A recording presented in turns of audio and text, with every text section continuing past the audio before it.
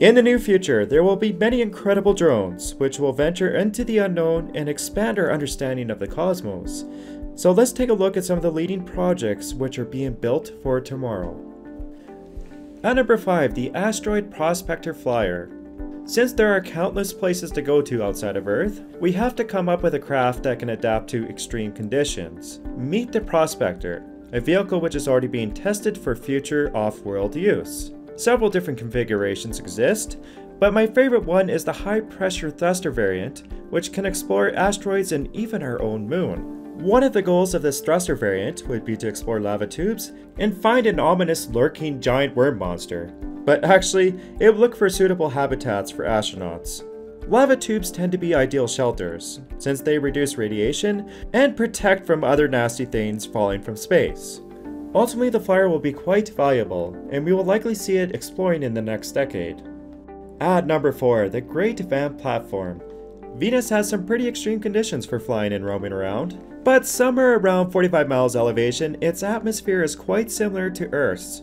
The Venus Atmosphere Maneuverable Platform is being designed right now. It's going to tackle this alien environment, and it may even launch within 10 years. It will be a semi-buoyant, solar-powered aircraft, which will be deployed from an orbital spacecraft, possibly from the Venera D in 2026.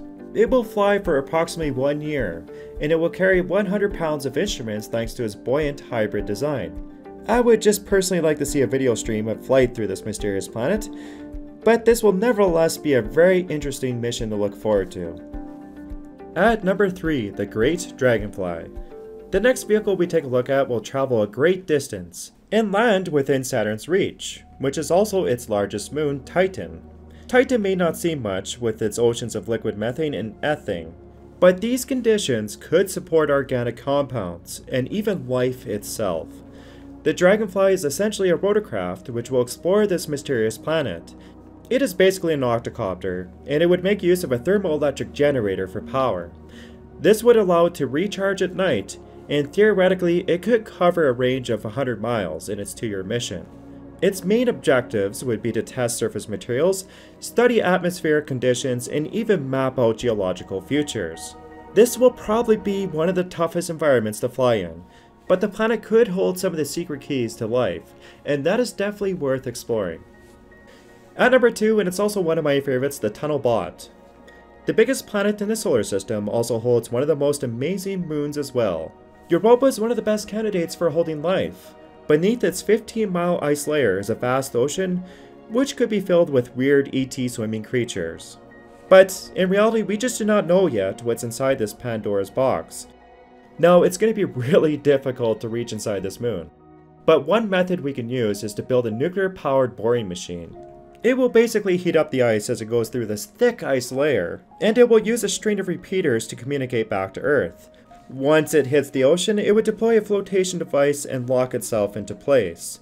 Keep in mind that this is only a concept for now. But nevertheless, NASA is working on a buoyant rover, which is already in its prototype phase. This bot has wheels, and it rolls along the underside of an ice layer. It's outfitted with a bunch of sensors and instruments, and it can dive to over 700 feet. That's pretty impressive, and it will even be used near one of Earth's poles in the future. The rover may even lead to future developments to explore places like Europa, so let's just hope that there is continued research in this area, and that we can eventually reach this ice planet. At number 1, the JPL Mars helicopter. This should be one of the first off-road flying drones, and it's also going to be on the Red Planet. It will be launched with a land rover in 2020. And it will be a tech demonstrator for future Mars missions. Now, since Mars' magnetic fields are a bit of a mess, it will not even use a compass for navigation. Instead, it will use a solar tracker along with a visual system to fly around. Another challenge is that the Martian atmosphere is 1% the density of Earth's, so it's kind of like flying around at 100,000 feet high. And obviously this requires special testing along with tweaked props, which perform at this level. Now, this thing does have solar panels to recharge its batteries, but it's not going to be flying around too much. And basically, like I said, it's just more of a test bed for future missions. But nevertheless, this will be one of the greatest missions to look forward to, and it's just right around the corner in 2021.